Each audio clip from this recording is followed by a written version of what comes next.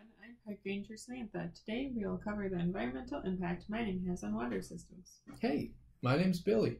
What do you mean about water systems? How can mining impact the water? Good question, Billy. There are many different ways water systems can be affected, as they are connected to environmental justice issues.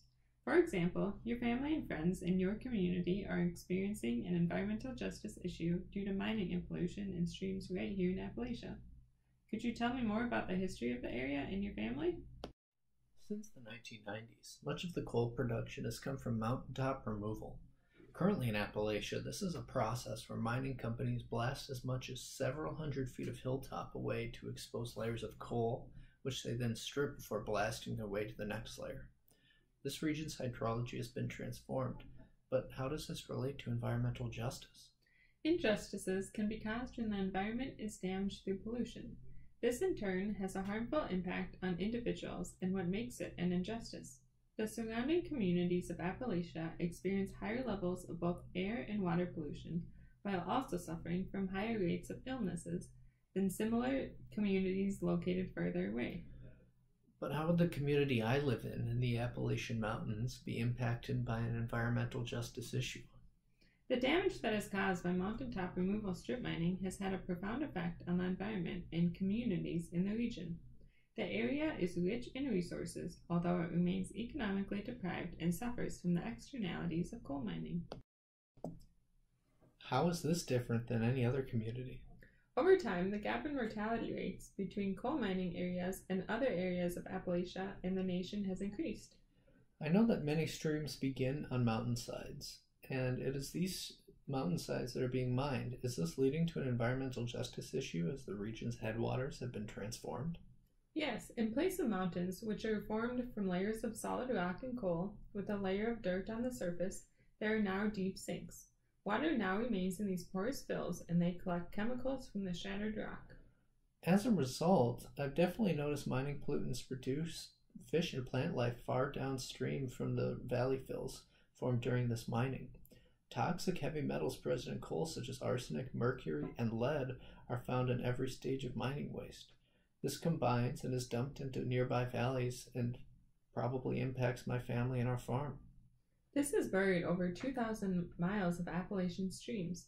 The water that trickles through the base of the valley fills is burdened with heavy metals, dissolved salts, and other toxic substances. This contaminates ground and surface water. My elderly neighbors have many health conditions. Is there any relationship between water contamination due to mining and a person's health? Streams polluted by mining waste correspond to increased rates of cancer mortality nearby. There is evidence supporting the highest mortality rates are in areas with the highest levels of mining.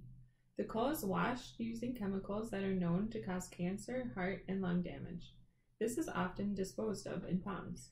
I could definitely see this causing a slurry of impurities, including coal dust and chemical agents. This is often injected into abandoned underground mines, leading to groundwater contamination. Do you know of any protections that are in place to help my family and my community? The Clean Water Act improved the quality of water for much of America, but created zones that are disproportionately affected.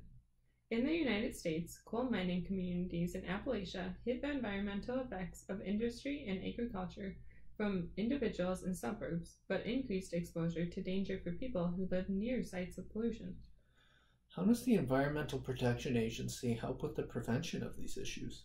The Environmental Protection Agency has implemented not only the Clean Water Act, but also the National Environmental Protection Act to help evaluate options for improving agency programs that contribute to reducing the adverse environmental impacts of mountaintop mining operations and excess soil valleys fills in Appalachia. I've heard about the Stream Protection Rule. What is this supposed to do? In December 2016, the federal government released the Stream Protection Rule, restricting certain surface coal mining activities in and around waterways.